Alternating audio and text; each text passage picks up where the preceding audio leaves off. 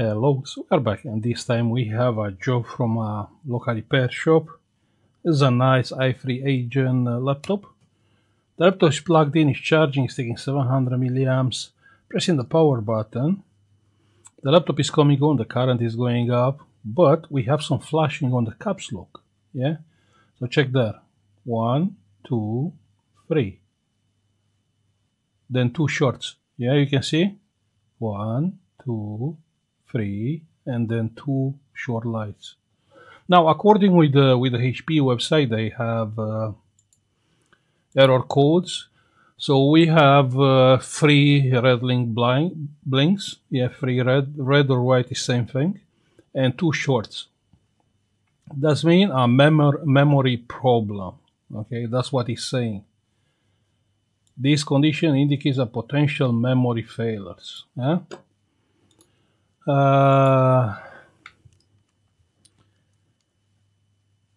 The computer shop which sent the laptop here, they think it's a BIOS problem. Yeah, I believe BIOS need something. Yeah, so let's open. I didn't open, so I don't know what is inside. But let's try and open and try to figure it out. Do we have onboard RAM? That's a good question.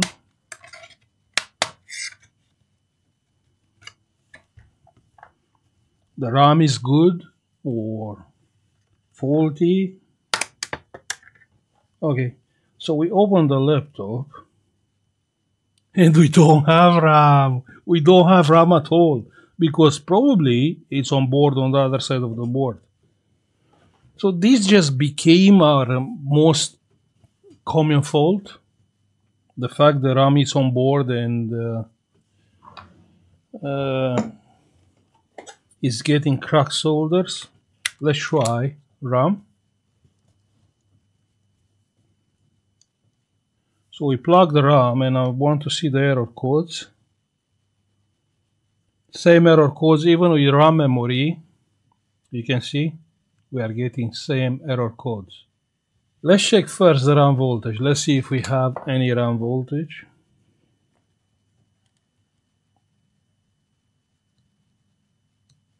We do have, check on the screen, 1.2 volts. Now what is the solution? Well, the solution is quite simple. Risky, but simple. Yeah. So what I'm gonna do,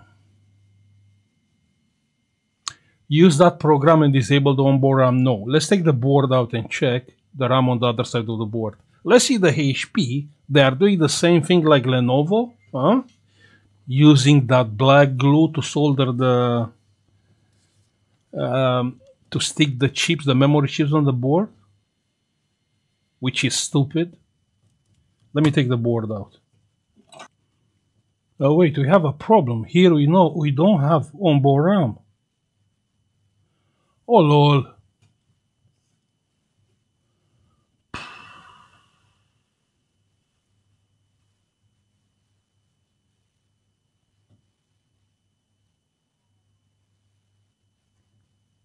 Maybe it's here under the SSD. Let's take the SSD out.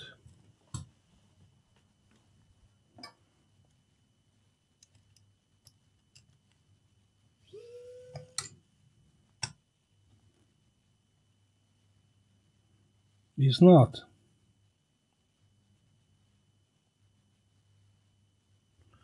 Lol, that's crazy. We don't have onboard RAM.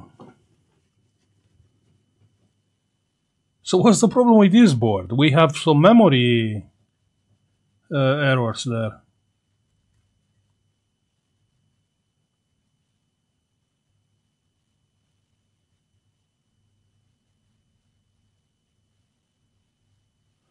If it can be the BIOS, can be the customer, can be right, the computer shop can be right. Why here we have some liquid damage? Huh?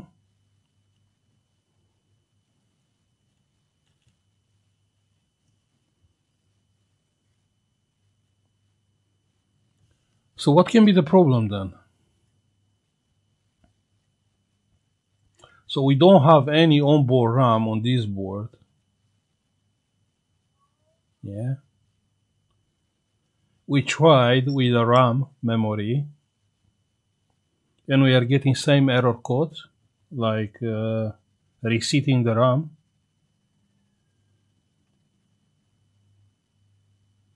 Yeah, we're gonna try to clean the RAM slot, but do you really think that it will fix the problem? Can be a BIOS problem?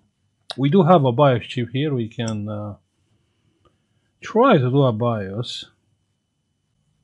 So we're like nearly 1 hour later, and I dig in a little bit. Yeah, also I try a new BIOS. It's not a BIOS. And also I check with the schematic, whatever can be checked on the motherboard. But then I search on Google about based on the motherboard. Wait, the laptop is on. Okay, based on the motherboard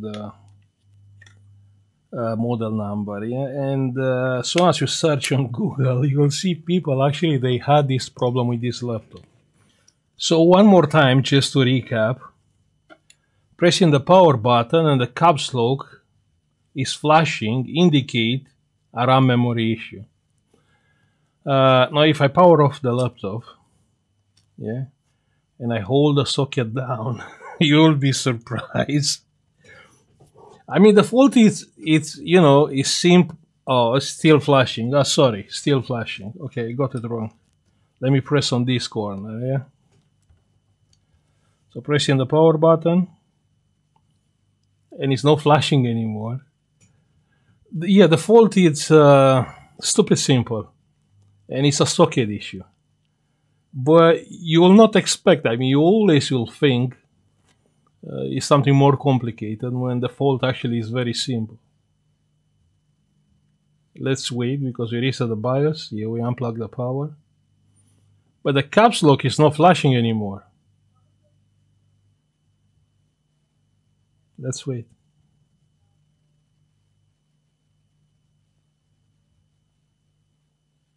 And we have picture on the screen. Yeah, the picture just disappeared and we have those things on the screen. But basically, it's a socket problem. So let me take out the board and let's resolder this socket. Yeah, so this one is gone. You can see it's moving. This one is gone, it's moving. And yeah, that's all. It's enough to have like 2 pins. Yeah. So the problem are those 2 pins. Let's solder them quickly. Now let's test. Using a little bit of rosin. Rosin is good.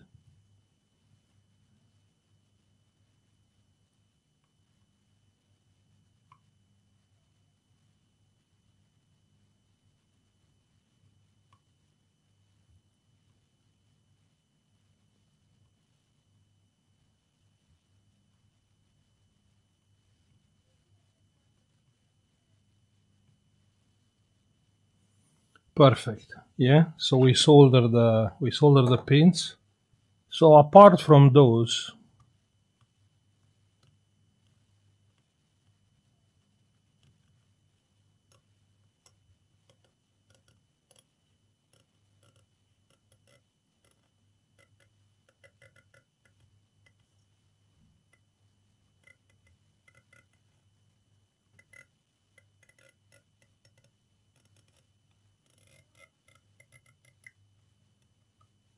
yeah, this one.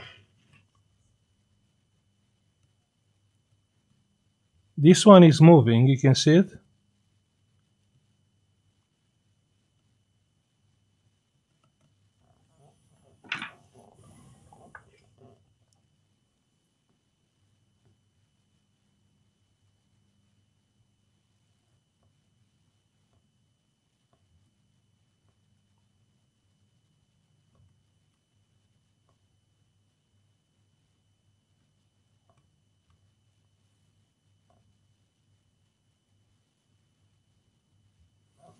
Perfect.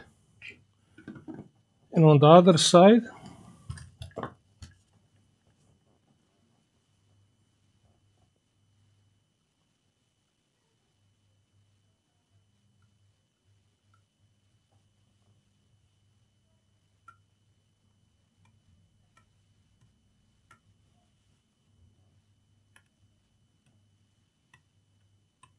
Yeah, otherwise it's fine.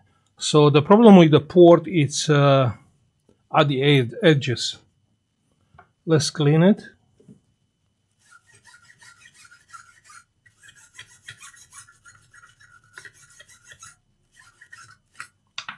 And let's test it.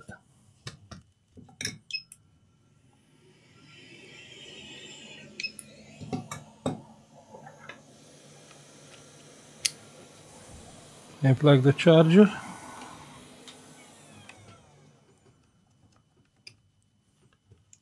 So the charger is plugged in. Pressing the power button. And the caps lock is not flashing anymore, you can see.